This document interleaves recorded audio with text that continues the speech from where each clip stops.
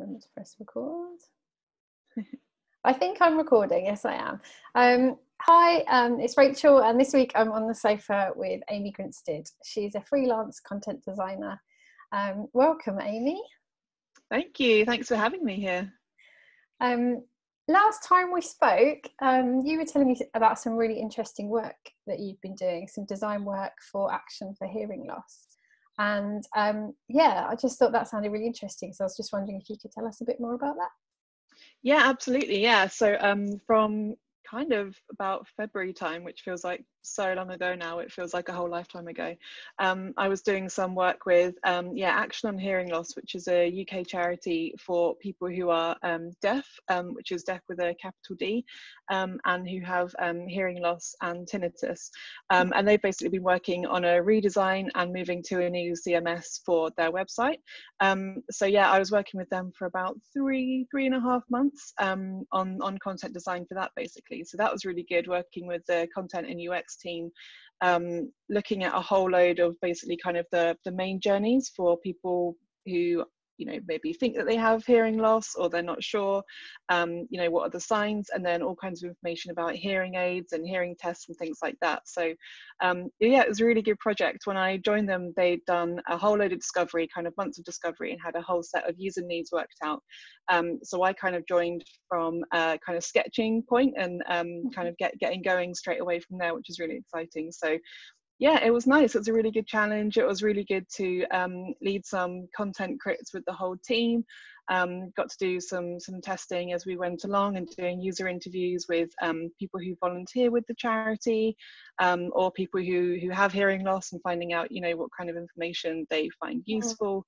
And obviously, while I was working with them, coronavirus hit, and everything kind of changed. So yeah, plans kind of changed for the new website, and actually went live early with some beta pages involving coronavirus response, which it was really interesting to work on that. And it was like a really busy kind of couple of weeks to get things turned around on that. And we had lots of information for you know, people who might be having trouble with their hearing aids, but they couldn't go to their normal audiology department because everything was kind of closed down for coronavirus. So all these kinds of different things, you know, where people can go to get help during that. So that was a lot of the content that I was working on. Yeah, it was really good. It was a really good project to be involved with. And the site's gone live, actually. So they're working on their MVP of the site, which is now live, and it's looking really good. Well, that sounds great. What how do you test? Like, how do you do testing with people that might have hearing difficulties or are deaf? Like, does that present whole new challenges? Yeah, so I didn't do testing with anyone who uses BSL, which is British Sign Language, as a first language, but other people in the team did. So yeah, I think there were kind of challenges around, you know, they obviously needed an interpreter to talk to, you know, backwards and forwards between the person who had BSL. And it's really interesting because I wasn't fully aware, and I'm really kind of grateful for the opportunity to learn more about being deaf with a big D as a culture, and actually having BSL as a first language.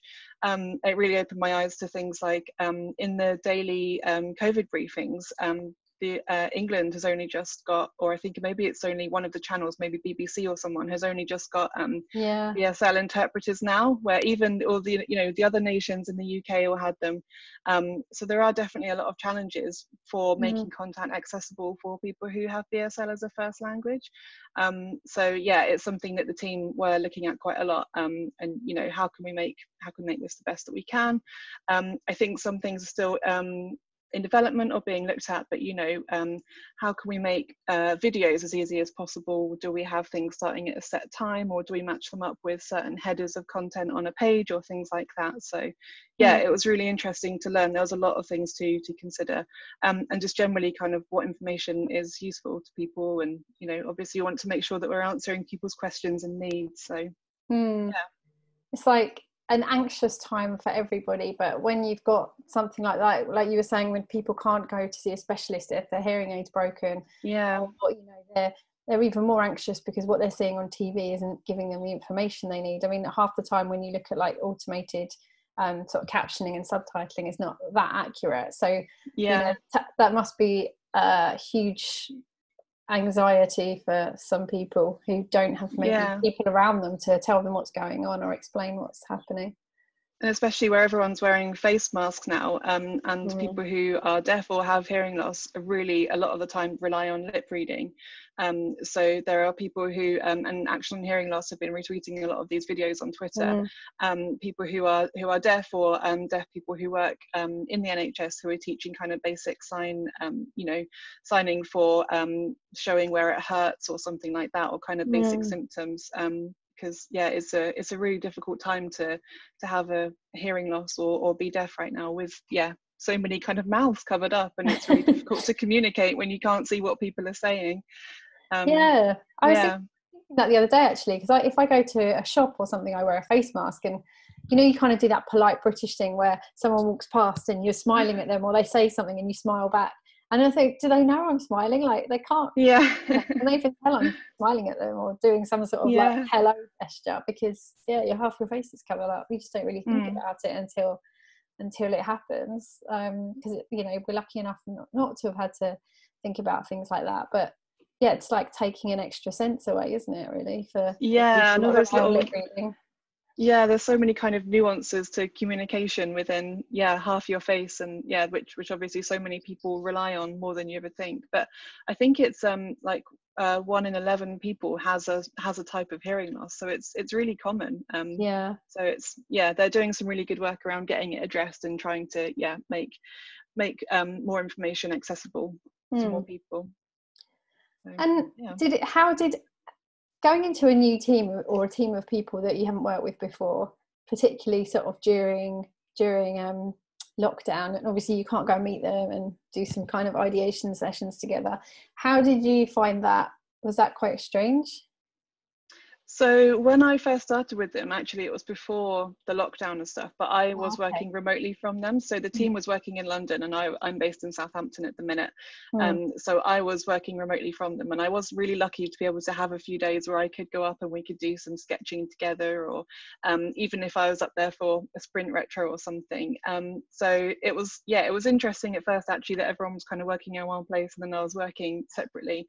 And that was my first kind of real time of prolonged remote working, but then obviously everyone went remote anyway, and that was actually quite nice, because then it's I think, like a lot of people have said, it's a bit of a leveler. It can feel a bit different maybe if you're the only one who's remote and everyone's standing around a table or standing around a whiteboard of post-it notes or something. And I mean, the team was great when I was the only one remote.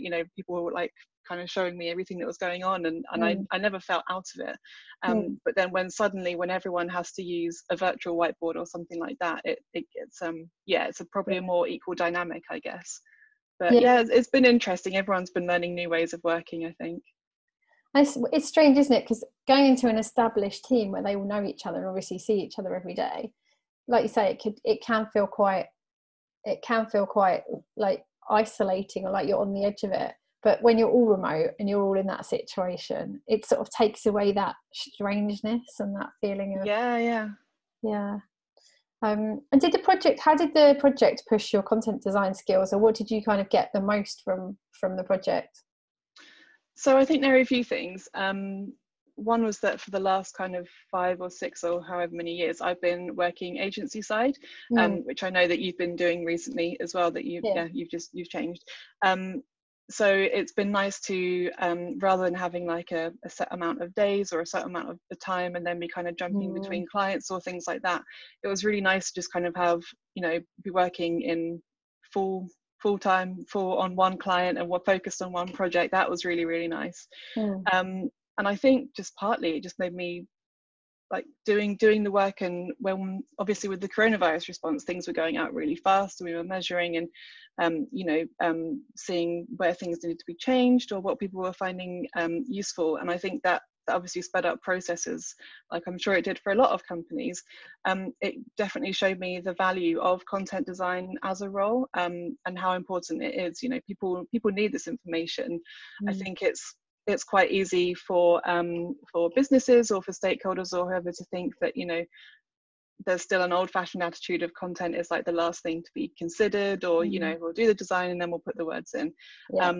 But now, and especially with the terrible messaging that we've had from the government and all sorts of things going on, like people are really starting to realize that people, you know, audiences and users need clear messaging, need to know what's happening, need to be told the right things, and need honesty in messaging and things like that as well. So yeah, working through this time and working with a charity that's providing information and support to people, yeah, it's really shown me even more the importance and the value of content design as a role, because it's vital. And I think with that kind of project where, you know, it's reacting to sort of topical events, and like you say, making information readily available in a easy to understand format, that is, you know, that's content, you know, that it's all content, it's all about content. The content is the whole reason you're doing the project. So it's not like someone saying, oh, let's just redesign this website and make it look prettier. You know, there's like, which shouldn't happen anyway, but often does, and then the content's a bit of an afterthought. It's actually genuinely the reason you're doing the whole thing is for the content. So it's right that the content leads that process. Yeah, and kind of thinking about the wider project, the redesign, you know, I think it was kind of well recognized within the team and probably the wider company, the wider organization as well, that the website, like a lot of people sites is quite internally focused, or you know, there's kind of different sections for different departments or different silos and things like that. But then actually looking and turning it around and making it user-centered and starting to work in that way, and getting everyone across the business and across the organization on board as well, that's something that they did really well. Like I've never seen a team kind of get on so well with all the different subject matter experts and all the different people and all the different stakeholders. So yeah, it was a really good example of the fact that it can actually be done, and people can do really good discovery, and you know, people can be on board and bring people on board for a project like this as well, which is really good. That's amazing. Yeah. Do you think the stakeholders are so on board because they value the experts on the team, and they understand that, you know, to get the right messages across, there's this team that will help them do that? Is that do you think why, or is there another reason they're so collaborative? Yeah, I think so. I think that's part of it. I think they were the people, the team, the UX and the content team within Action Hearing Loss as well. They were good at bringing people along. So you know, kind of you're reviewing at the end of the sprint with them what we've done so far, and people are always impressed to see that. You know, I think they could really see how it was going to make their lives better and their lives easier at work, as well as the people that it's actually benefiting. So, you know, the end users, the people who have hearing loss problems, I think they could really see how it was working, how it was going to work for them as well, which is really, really good. Yeah, that's so nice. It's so rewarding to be on a team like that as well, where everybody is kind of on that journey together. Yeah, it was strangely nice. It was really strangely refreshing. Yeah, it was. Yeah. Even though you were under pressure on a like tight timeline. I think that's one of the good things about being agency side as well, is that it gives you that experience of having like this very, very short time frame to deliver something, and having like a finite time, because obviously you know, the client's been told it's going to be delivered in X number of days. So for you, I guess like working to tight deadlines like that is quite easy for you. Yeah, it's quite nice. And you know, the sprints always kind of worked out quite well, that it was nice to just have time to kind of sit and just crack on with writing and things like that, and then made sure that I was kind of touching in with the team, and we were, you know, kind of keeping on our timelines and everything. And I'd say that most of the sprints ran quite well, which like full credit to the team. It was really good. But yeah, I think especially everyone's been kind of finding in lockdown, and now that everyone's been kind of working from home, like how they best work, I think. So I feel like I've definitely found that I'm really good at kind of cracking on and writing and getting all of that out the way, like in the morning, and in the afternoon is maybe more for like kind of admin and emails and kind of bitty work and things like that. So I think probably everyone's been kind of seeing how they work and how they have to structure that around new things like homeschooling and things like that now as well. As I think a mental capacity as well. Like you start off the day with good intentions, and then I know by about 3 o'clock in the afternoon, especially if I've had lots of Zoom calls, my mind's just kind of turned to mush, so I have to almost do something else for a little while and then come back to something later on, because it's just, it's a bit mind numbing otherwise. You're definitely right, especially when it's so hot as well. Oh, I know, it's really hot. Yeah. In the afternoon, my brain just melts. What have you been doing to stay sane during lockdown? Obviously, you've got cats there to keep you. Yeah. I think I must have ticked off about every single lockdown cliche. I think I've been baking sourdough bread, like, One cliche, yeah, definitely. We could do bingo. Yeah, I've been doing that. I've got a jigsaw on the go. I've been doing like Zoom like quizzes and games nights and stuff like that. So so I'm only in a 1-bedroom flat, so I'm kind of trying to go outside when I can do. And I've said to you that I sat out in the park for the first time today, and it felt really strange. But yeah, just trying to break up, I think, the working time and then the actual relaxing time, and making sure I just walk between the small amount of rooms that I have in my flat to shake it off when I need to. But I try and work from a different room. Like, for some of the day I work from one room, for some of the day I work from another, so I don't get bored. But I don't know like you, I've found that being at home is really dangerous, because you start seeing things you want to do around the house. And I've like bought new furniture. I'm thinking about painting the bathroom, because I'm now looking at it every day, whereas before I was out every day. I didn't really think about it. And now I'm looking at all the things that I hate about my place every day. Although you're shortly moving, aren't you? So I'm getting ready to move, which has been kind of a hassle on its own, because I'm kind of like, I need to pack everything, or I need to be getting rid of this or getting rid of that. And you're off to Copenhagen, aren't you, to take UX World by storm? Yeah, hopefully. I mean, I should have been there by now, but then coronavirus came along. So my plans have all been pushed out a bit, which is annoying, but hopefully I'll be there in the next month or so. But yeah, I've been kind of doing quite a bit of research into what I guess the state of content is like in kind of Copenhagen and Denmark as a whole. And it seems like it's still a fairly low to middle kind of maturity level, kind of speaking to people based out there. There seems to be a really healthy UX community, which is great. Lots of UX designers and developers and engineers and kind of all people like that thriving. But I've been speaking to quite a few people who do work in content in Denmark, and there seems to be this kind of a little bit of maybe a lack of buy-in from kind of higher up, or a bit of an lack of understanding about the value of content or things like that.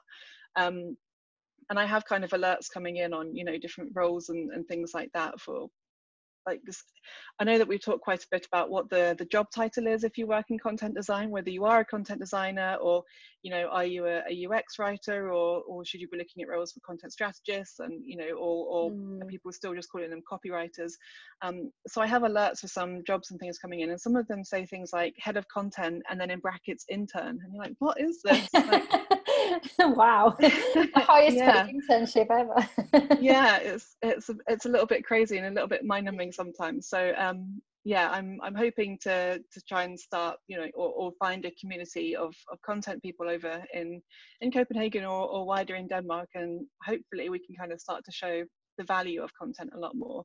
But again, I feel like with everything that's been going on with coronavirus and the need for clear messaging, I think hopefully more and more organizations are starting to see the need and the value for talking to people and listening to people and answering what people need and things like that. But I think it's a good opportunity there and a good challenge, definitely. Yeah, it definitely sounds like it. I think particularly like one of the signs of an immature discipline, if you like, is where people don't know what to call a job role. They know roughly that they want someone to do the content, but they don't know enough about content to know what that role should be, what sort of shape it should be. And you're right, there's some kind of really random job roles out there, and I think that that's fine that there's different. I agree that there are different a need for different content roles, but the problem is that people don't know what role they need, so they just call it any old thing, and like you'd apply for it and it would be completely different to the role would be completely different to what the job title said. And it's fine that different companies need different types of content person. There's different types of designer, you know, there's like multiple different levels and roles within design world, and you know, content will probably be the same at one point, but at the moment it's just like content is just such a broad term, almost too broad. So people are like, oh, what job title do I give it? Oh, just give it any old thing. So yeah, it's quite tricky. And I think, like, I guess what will be useful is once you're there and you kind of are in that UX community, is starting to talk to different designers and product owners and people like that, and sort of asking, you know, finding out who's doing their content at the moment and sort of understanding, like, where their skill gaps are, I guess. I mean, from the people I've been talking to, it seems like it is still kind of that what hopefully we like to think of as an old way of working, of, you know, really siloed departments. So this is the digital department, and this is the comms department, and then this is the, you know, the marketing department, or something like that. And it I think they're starting to realize that they need to bridge across them, but it just hasn't happened yet, or, you know, they haven't really had the need to do it yet. Just a good time for you to go and take them by storm and organise a few meetups. Go and shake it up a bit. Definitely. Will you still pop over to events and conferences in the UK once you're there? Yeah, I'm hoping to. If air travel is part of the new normal, then I'd like to be able to come back. Obviously, my family and friends and everything are over here, so it would be nice to come back and visit when I can do. And yeah, especially there are so many good conferences popping up all the time. And I know obviously you're going to have Content by Design this year, which sadly moved to next year. And but I mean, all sorts of things happening, so yeah, I definitely like to keep coming back for them. That would be awesome. Well, we've still got Safer Conf happening next month, so there'll be a few small kind of content talks to whet everybody's appetite for next year. But it's very sad we didn't get to hang out at Confab. I know, yeah. Could have been hanging out at Confab earlier in the month, but we did it virtually, didn't we? Did you dial into the cake bake-off shenanigans? I did, yeah. I was thinking of entering, because I know that we spoke about it, and then I had a look at the rules and I was thinking, oh, actually it's quite a lot more involved. Like, people had to do like live decorating, and that's so much pressure. It was super intense.